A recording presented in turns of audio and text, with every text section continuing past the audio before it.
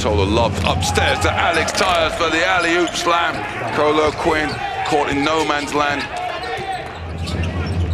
They need to take better care of the basketball. Real Madrid haven't committed one yet, so no surprise that they lead by 11 as Vitola goes to 8 points. Tyres goes to the rim, they skip, fine Tyres, misses the layup, and here comes Brand. They've got time.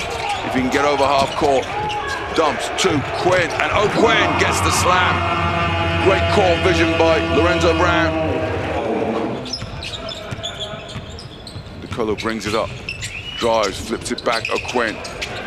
Jarrell Eddie answers for Fenerbahce.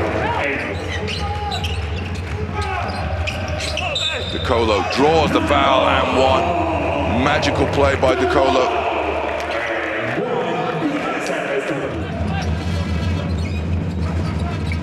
Real Madrid once again squeeze the life out of this game. Slowly, slowly. In no rush. Yui shows why as he makes another three. Left the offensive fireworks of first quarter, and a lot less so far here. But they pick up as Deck gets the and-one.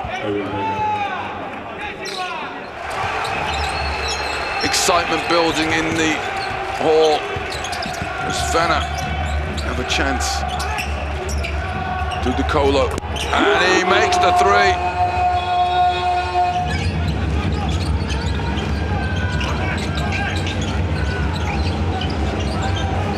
Vitola, who just continues to cause trouble.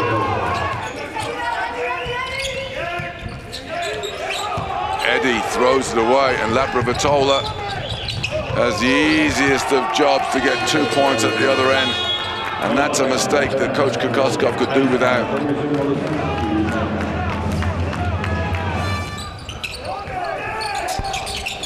And for his offense, so Quinn misses the jump shot. Finds Brown for the backdoor slam dunk. Fenerbahce haven't put a lot of pressure on the ball handlers. Been able to get any pass they wanted at any time they want. As Deck hits another one.